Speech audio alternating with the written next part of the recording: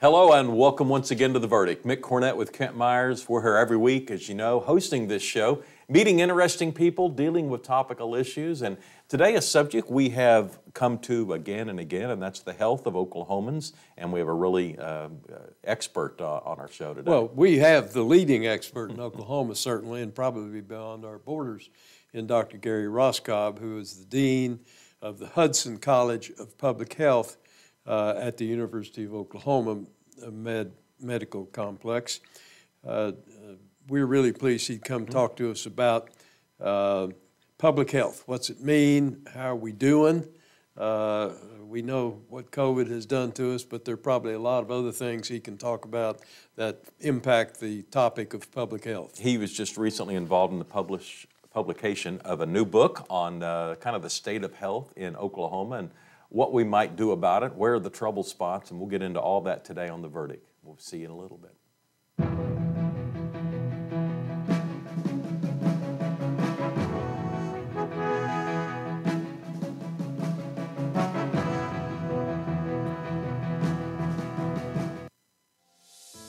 Right now, 6 feet can feel like a long ways away.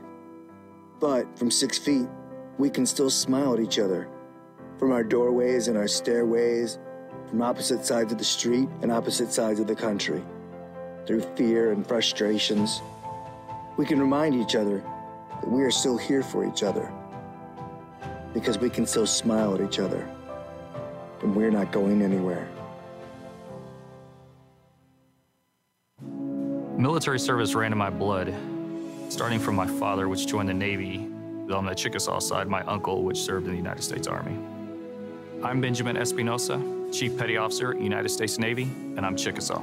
I went to the Secretary of Defense's staff at the Pentagon in Washington, D.C., which ultimately led to becoming a combat support technician for Naval Special Warfare, specifically SEAL Team 10. I think to be proud and to love your tribe, to love being Chickasaw, you also have to love being American. You also have to love everything that America stands for: equality, perseverance, professionalism, and power. I want my family to know that their father is a good person, but also feels that he has an obligation to the country and to love this nation. Anything worth having is worth dying for.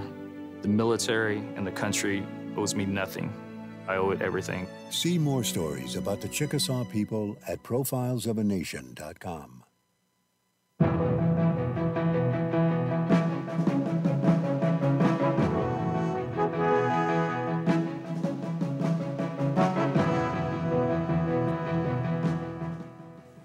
Welcome back to the set of The Verdict. Mick Cornett with Kent Meyers. Kent's going to introduce today's guest. We are really pleased today to have Dr. Gary Raskob, the Dean of the Hudson College of Public Health at the University of Oklahoma, join us as our guest, talking about public health generally and public health in Oklahoma.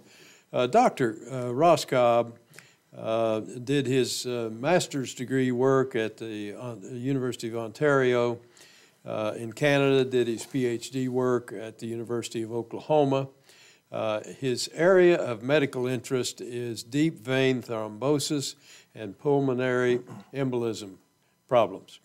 He is a real expert in that area, has written a lot about it, has lectured a lot about it, and is recognized nationally in that area as an expert. He is a prolific writer, prolific teacher and lecturer, and has, as a matter of fact, had 18 of his articles published by the New England Journal of Medicine, quite a prestigious publication. We're really pleased he joined us. This is his first visit to The Verdict. Dr. Raskob, glad to have you. Hello. Good. Thank you for the opportunity to visit with you today. And I know you're involved with the publication of a new book. Tell us more about it. Great. Thank you. Well, it was really a pleasure to work on our book. It's called Oklahoma Pride, Working Together. Here you can see it, for the well-being of all Oklahomans. The book really was the brainchild of a great community leader in Oklahoma City, Mr. Gene Rainbolt, who approached me and said, you know, I continue to be concerned about the health of our population. How can we get the message across about the need to do something? And maybe we can go about it differently and use art as a mechanism to communicate with people. And so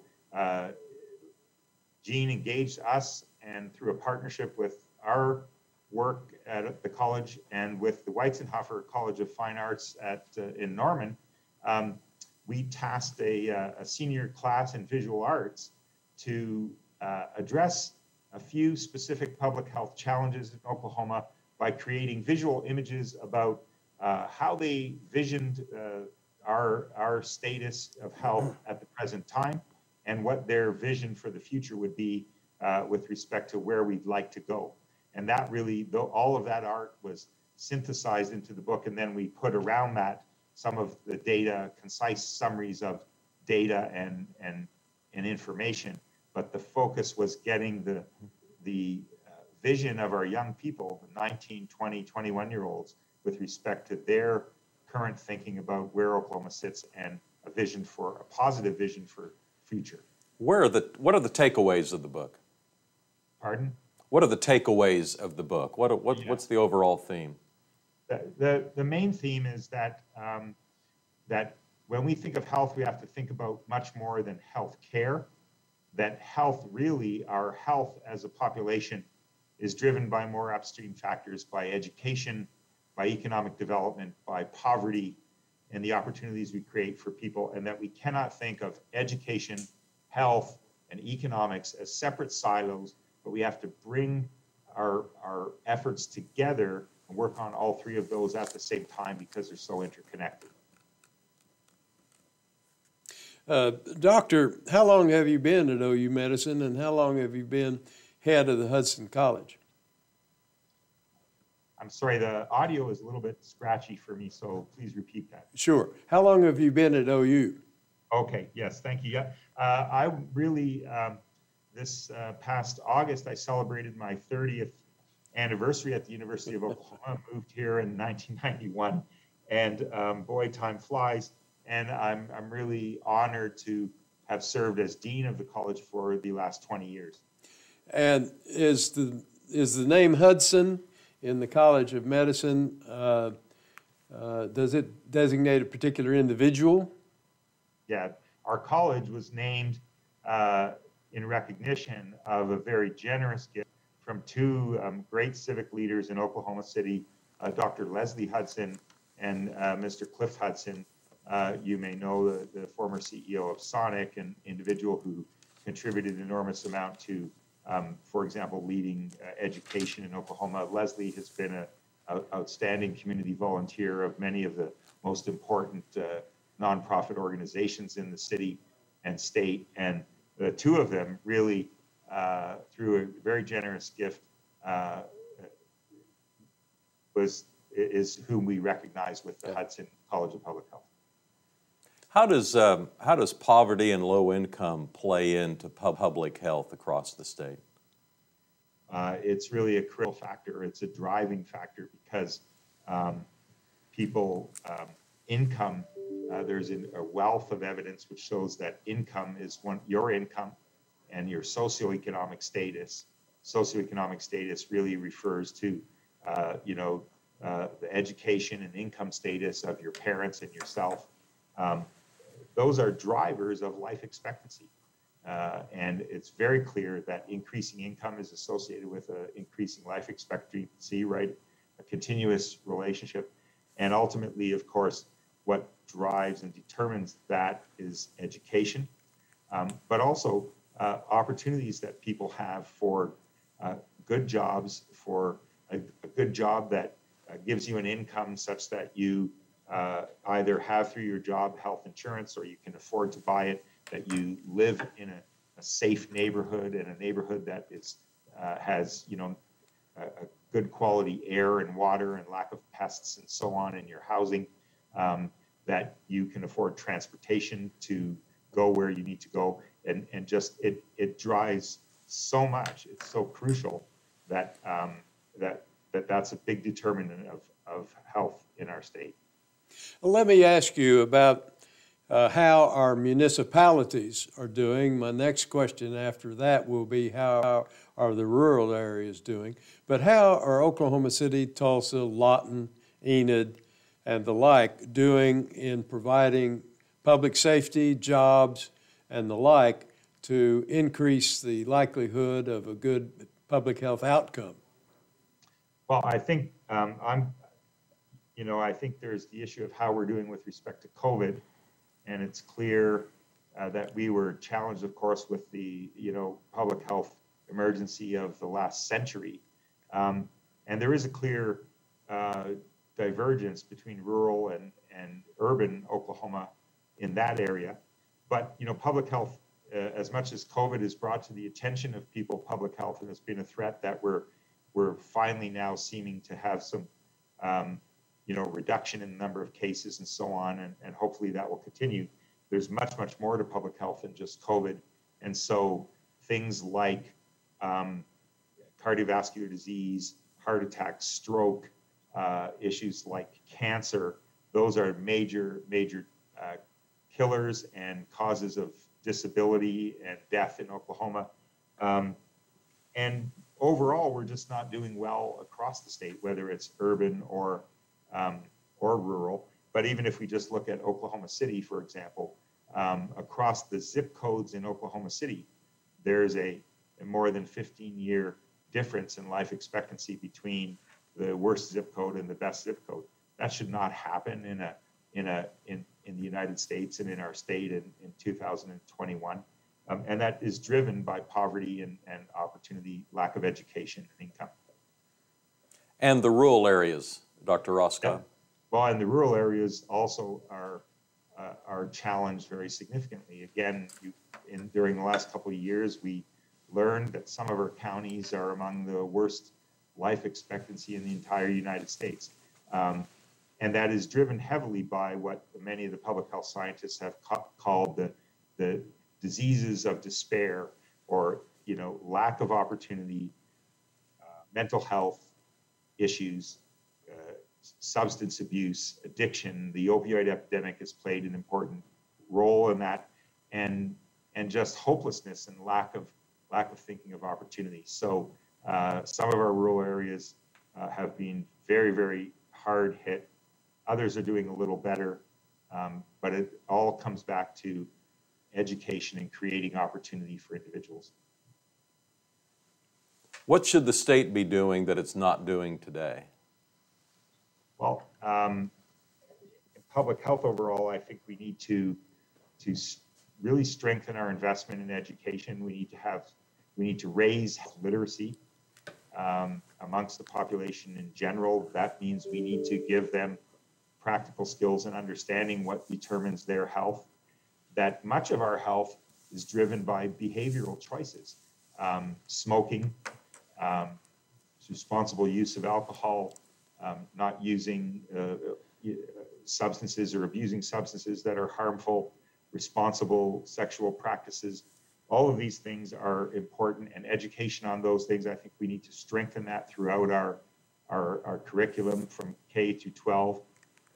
We can address some of our challenges through policy. Tobacco continues to be a major problem, is overrepresented in individuals of lower education and income.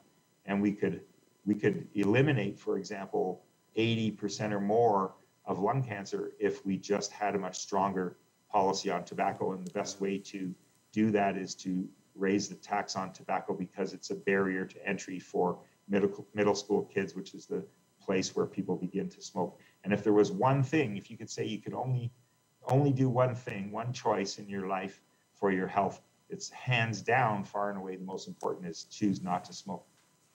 Dr. Gary Raskob is our guest. He is very much involved at the health of the state of Oklahoma through his position at the Hudson College of Public Health. We'll be back more with Dr. Raskob in just a moment.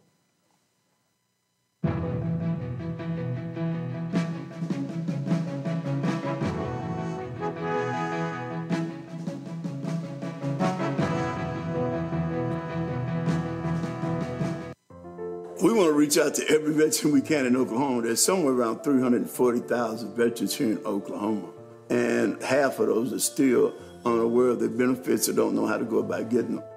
We help guide the veterans through the VA system. It's a giant maze, and we kind of help guide them through that maze. So our job is to try to help the veterans get everything that they're legally entitled to. There's just a special place in my heart for our Vietnam veterans and our World War II veterans, as well as any veteran, and that's why I do the job.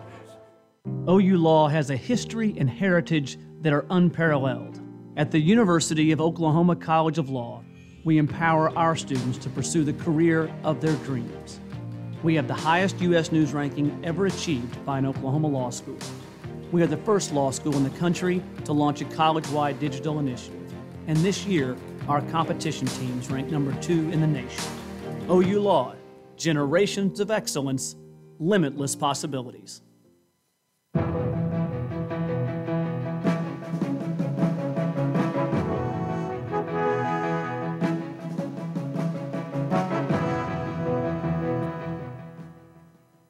Welcome back to the set of The Verdict. We're visiting with Dr. Gary Raskob, who is with the Hudson College of Public Health. And Dr. Raskob, you know, around the world, there are countries that are healthier than the United States. That might surprise some. Why would that be? What are other countries doing that we're not doing here?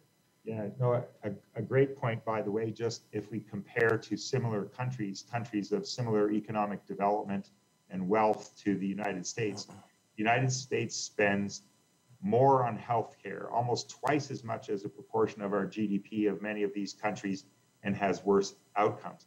And the reason dominantly is that we are many reasons, but dominantly that we're not focusing on prevention and investing more at the upstream levels to give our citizens the tools and knowledge to prevent disease and to maintain wellness, but also we have a high rate of uninsurance. We end up treating many people late in the course of disease when we could have better outcomes by dealing with that earlier. So we absolutely need to work to get to having every Oklahoman and every American have some form of access to healthcare through health insurance. All of these other countries do that, but they invest much more in social support as well of lower income individuals. Doctor, is the COVID crisis the single most difficult issue you've had to deal with in the area of public health? Yeah, absolutely. I think all of us know that. I mean, this has been a generational and a lifetime challenge, and it's unfortunate that this happened. And importantly, I hope that we will learn from this and really prepare better for the future. Dr. Raskob, I wonder how allergies play into the overall public health in Oklahomans. It's my perception that allergies have a higher prevalence here in our state, and if so, how does that filter into the other things we're talking about today? Well, just most acutely, yes, Oklahoma does have high burden from allergic disease and the various things that are in our air.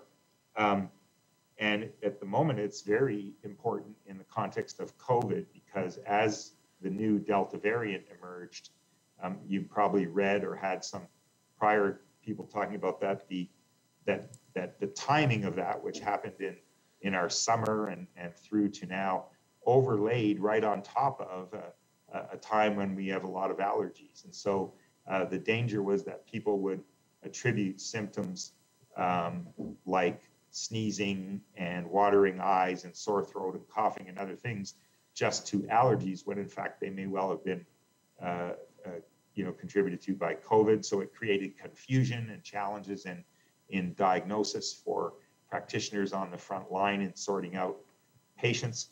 And of course, allergies just are a challenge for people in quality of life, but they were, and they have been and will continue to be important in the context of COVID. I think the advice would be, if you're having some of these symptoms and other things, and they're a little bit different or unusual, then don't hesitate to get tested for COVID. I noticed, and I think I mentioned in your introduction, that one of the areas of interest that you have been involved in involves deep vein thrombosis and pulmonary embolisms. Where does Oklahoma stand in relation to those two problems? Well, those problems are dominantly not a condition of lifestyle or other issues. These are deep vein thrombosis refers to blood clots in the veins of the leg, which can then travel and move into the lungs. This can be fatal. It is a very common condition. It's a condition that's given, that has not gotten the same level of attention as heart attack or stroke, even though we anticipate between 100 to 300,000 deaths from this condition in the United States each year. Many of those are preventable. Two main groups of people get these clots. One is it occurs as a complication of hospitalization or surgery or cancer in many patients. However, about 30 to 40% of patients have a genetic predisposition to this and just spontaneously develop these clots. With regard to the larger group of about 60 to 70%, where this may occur as a complication of hospital or so forth, I think the important message is we need to work well on prevention. Fortunately, we have effective preventive measures. We need to make sure they're implemented. If you're a person who's being admitted to hospital or having surgery, do one simple thing. Ask your attending doctor or surgeon, am I at risk for developing a blood clot, and should I get some preventive measures? And if we do a great job on that, we'll markedly reduce the burden of this disease. What are the misperceptions about health in the state of Oklahoma? That somebody comes up to you with a conclusion that you would disagree with? I know there's a lot of perceptions out there. What do we have right and what do we have wrong? Well, I think the first thing is a great start today to what we're talking about, is that health is not just health care. It's driven by many other things. That secondly, all the policies we do in public policy have the potential to influence health, so we should always be taking into consideration the impact on health when we develop new policy, such as urban planning, where we place our schools, is it conducive to walking to school? Many, many ramifications will influence health. I think some have the perception, and I worried about this a little bit with the book, because Oklahoma's been ranking so badly that our purpose is not just to keep telling people we're doing badly, but we have to recognize where we are to improve. But I think we don't want people to conclude there's no hope or no way to change this. There is, through organized community efforts. That's what public health is. It's the organized effort to create conditions by which our community is healthy. That means we need to engage private business. We need to engage community nonprofit organizations, and we need to use effectively our state and local governments all working together for these things, because different aspects of the problem have different elements of solution, either policy or community programs or roles that business can play. Well, Dr. Raskob, congratulations on the book. I hope it gets widely distributed, and I hope Oklahomans read it and start to take better care of themselves going on. As we close the show, I want to just put in a brief opportunity for you to speak on the way that women are treated in the state of Oklahoma and how the status of women in this state plays into the overall health picture. Well, I saw your quote. Of course, women are critical to health. Much of our continued family responsibility, child raising, and so on continues to be with women. I think we need to be very thoughtful and make sure that we take care of women and the critical role that they play. And I think importantly, one of the areas we really need to work on is our infant mortality, and to make sure that we get good prenatal care to pregnant women. I think we need to do a much better job about educating our young people about responsible sexual behavior and appropriate contraception, that they at least have the facts to make their choice. And if we do that, we will prevent teen pregnancies, which are a really major contributor to poverty. So I think, again, it all comes back to empowering people with knowledge and education to make the right choice. He is Dr. Gary Raskob, and Kent and I'll have a final word when we get back. Thank you, Doctor. Thank you. Pleasure.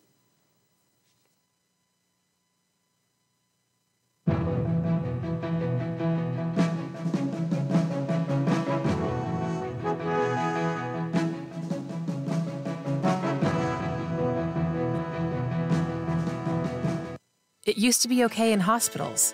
It used to be okay in movie theaters. It was okay in classrooms, restaurants, and airplanes. But thanks to a greater understanding of the dangers, that's not okay anymore.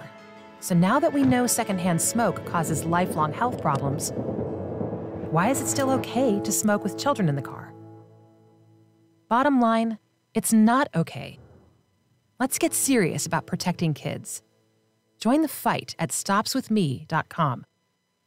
All children deserve a life of hope and love, but sometimes they experience a life of pain, neglect, and abuse.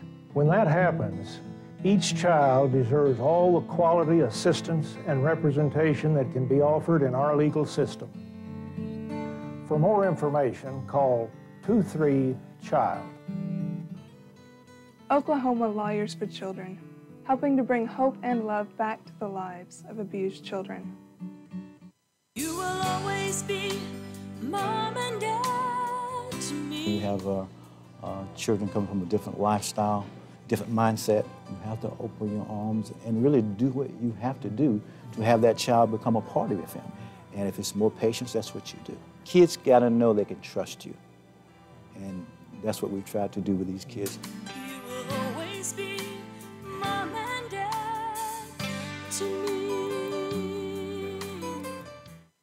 The Journal-Record is pleased to be a sponsor of The Verdict.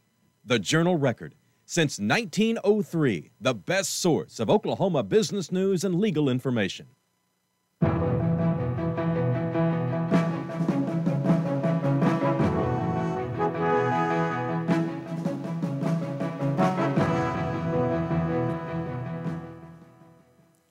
Dr. Raskob pointing out so many relevant things about Oklahoma's health and what we can do about it. Yeah, very articulate, certainly a wonderful person to be in charge of the Hudson College of Public Health. And let me give you some website information. Dr. Raskob's department, ouhsc.edu. That's ouhsc.edu. And we have a website, theverdict.tv. You can log on, tell us about a guest you'd like to see or a topic you'd like to see discussed. And maybe we'll get to it next week. See you then.